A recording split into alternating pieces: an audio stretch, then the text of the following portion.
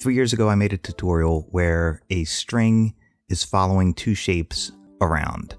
This has changed with Adobe After Effects 2020. I'm going to show you the new way of fixing this.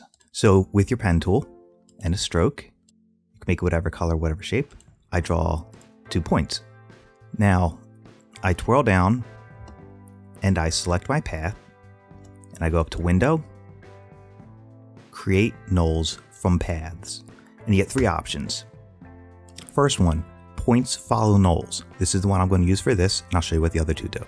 What's going to happen is these 2 points on this path will be animated by the knowles.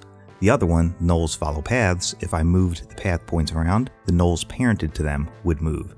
And lastly, trace path, I'm going to show you what that one does. You can have an object follow your path.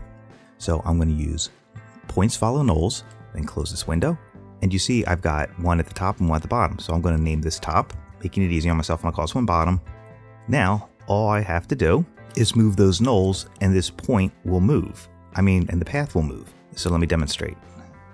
If I move this knoll, the path point moves with it. So that's going to give you that animated look. Now, if you want something on the end of each, it could be anything. It could be a video clip. It could be an image. I'm just going to demonstrate with a shape layer. And I'm going to line it up. And I'm going to move the anchor point to the center. Hold down Control or Command to snap it to the middle. And I'll call this top circle. Now I'm going to duplicate it. And I'm going to put it above my bottom knoll. And I'll name it bottom circle. Okay, so I've got my bottom circle. I'm going to move that and line it up where I want it to be. And now I parent that to the bottom knoll. So when I move my top knoll, oops, and I make sure my top circle is parented to the top knoll. Now when I move the top knoll, that moves with it. And when I move the bottom knoll, the shape and the path point move with each. So I just keyframe them however I want. And then move my playhead. And now the effect works again.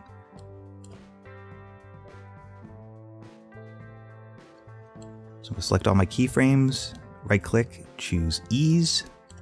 And now I can throw a turbulent displace on the string if I want to, the original shape point I drew. Just watch you don't make the displacement so big that it goes past those path points. And if I want to add some extra life, I could animate the evolution of that. So now it's got more of a flexible look to it. Other options, if you want a consistent wave, you could use wave warp on that string shape. And then increase the width of the waves and decrease the size a little bit if you want. Now that's working again. So as promised, that's the first shape. I'm going to draw a second shape. Like that, and I'll hide everything below it. Actually, I'll just solo that and the background. Okay, I'm going to give this a stroke instead of a fill. So now with the path selected, if I go Window, Create Knowles from Paths, Trace Path,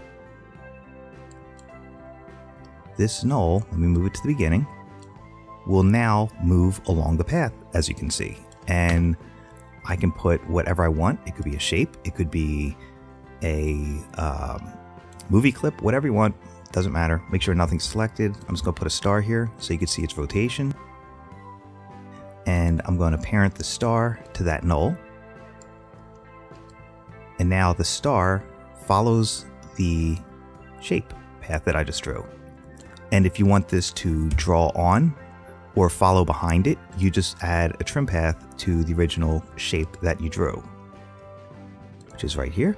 And to do that, you select the path layer, choose Add and Trim Paths. And now you can twirl down the Trim Paths arrow, and I'm going to animate the end point. The first point I drew is the start, the second one is the end. So I'm going to move a little bit so that it trails behind. And then Go to there. And I don't want it to be too far behind. See, it's a little too far behind. So I'm going to have that first point come in a little closer.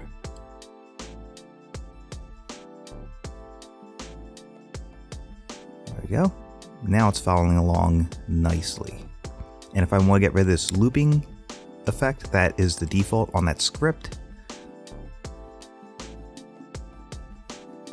Here's right here.